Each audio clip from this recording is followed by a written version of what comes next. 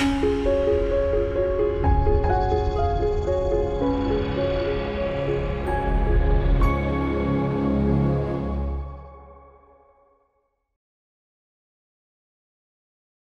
everybody! In this month's gel press video, I am doing my third in the series that started with Grungy brick. And today I am creating the background for one of the collage pieces that I used with my Grungy brick background. Today I'm working with Golden Open paints. I love the transparent paints in this line. I love that the colors layer, which you're going to see in the prints that I'm making today. And I am going to be using something we all have, which is just string. You can use twine, you can use kitchen twine, thicker and thinner, you can use yarn. I believe I have a video on my channel with eyelash yarn, which is really one of my favorites to print with. But I thought I would keep this simple today and just show you how string can mask out a design. Like in this print, I printed on top of another print using just the yellow, and it lets that previous print shine through in that beautiful little string pattern. You can also just pick up the ghost prints on top of another print and get a fine little detail. You get sort of that x-ray effect when you do the ghost print, where you see the outline and then the kind of void on the inside, which gives it like that x-ray look that I'm so very fond of in gel printing. And the two prints are really different. So I'm going to switch colors here to the quinacridone magenta. This is a beautiful color because you can actually get what really looks like some hot pinks on your prints with this color. It will always be one of my pigment loves, all the quinacridones, honestly. Now I'm combining thinner twine with thicker string. Now I'm combining thinner twine with thicker twine. I also have one that has a little knot in the end, and that can be kind of a fun detail. And I'm taking this bright green print and putting that down on top of the twine. Now you really want to get your fingers in there with this finer twine just to really get how very detailed that string is. And that is so cute. It makes that bright green just pop out. And even as I pull the twine off of this plate, you're seeing that outline effect that you get with the ghost. And that is just such a beautiful, beautiful look. It's such an organic way to print because you can arrange the string however you like. And here you can see what I mean about the hot pink. It's so much fun. So here's one with the outline detail. And then there's one with the mask that's less detailed. So I'm going to just air dry this a little bit and see if I can pick it up and not just have it kind of spread out and not remain on the plate. We'll see if that detail works. Sometimes it doesn't because Golden Open is designed to be such a slow drying medium that layering this way is very difficult to do. But I did get a little bit of the detail in that print, so I think it was worth it. I was just using a Dina Wakley media paint there to pick that up.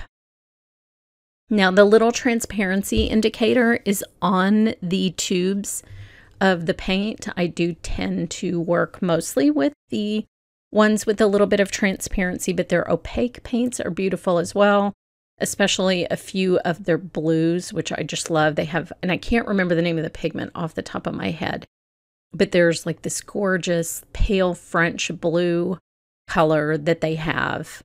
I'll put it up on the screen if I remember to go get the name of it, and I just think you'll love it. It's a beautiful color.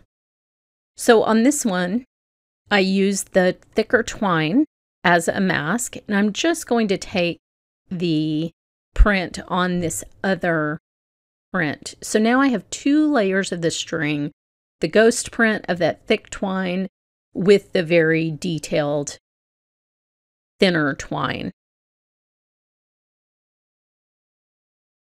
So here are the prints. They are all completely unique and different. I do like using previous prints with this technique just so that they have that peek through color that I just absolutely adore. So now I'll go back to the quinacridone magenta. I'm not using very many colors today. I wanted to keep this pretty simple, and you'll want to keep your paint layers fairly thin with Golden Open. A thicker layer doesn't print quite as well. And that just turns into a beautiful pink background that I will print another image on top of, and that will be the one that I'm actually using today. So more quinacridone.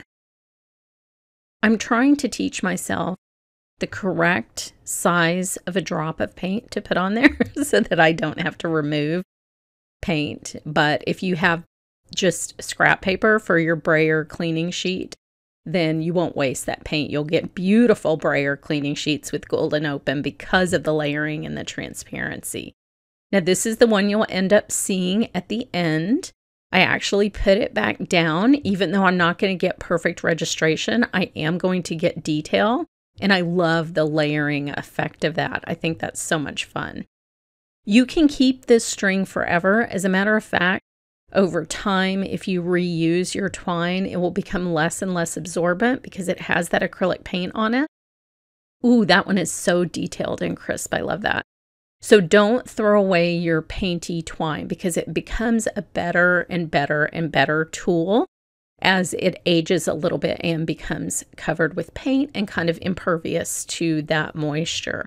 So I just have a little bin with all of my texture tools that I use for gel printing, and I just toss that twine in there. Just make sure it's somewhere where your kitties can't get at it, of course, or any of your pets. If you have a chinchilla, if you have an indoor squirrel, make sure they can't get at that paint-covered twine or any twine. Now this one is a little bit more involved. I sort of wove two of these pieces together just to get a little bit more of that pattern on top of the print. And I'm trying to really get my fingers in there and make this as skinny as possible.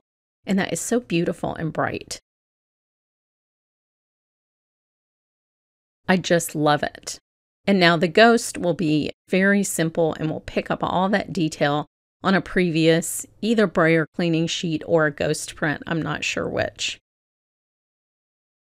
So now I will go back to this beautiful Indian yellow, which is the color that I'm using today. Is a very, very warm yellow that I love using with quinacridone magenta. It's probably my favorite yellow of all the yellows. I love New Gamboge, but the warmth in this color is just so appealing to me. And of course, it goes really well with any red. So now I will take a print that had some white space where the twine was acting as a mask, and I will print this on top of it. So it will pick up that little bit of extra detail, but maintain some of the white space. And this is the print that you will see here in a minute. So here's just the pink one. I will go ahead and remove that string and print on top of this one. So this will be a very detailed print because I have two super detailed ghost prints on top of each other here. Look at all of that detail. That is so much fun. It almost looks like a microscope slide. I love it. So here are the prints that I made today. And here is the finished card with that little pop of white that I just love so very much. So there's more information on my blog about these cards. Thanks for being here for this series, and thanks so much for watching.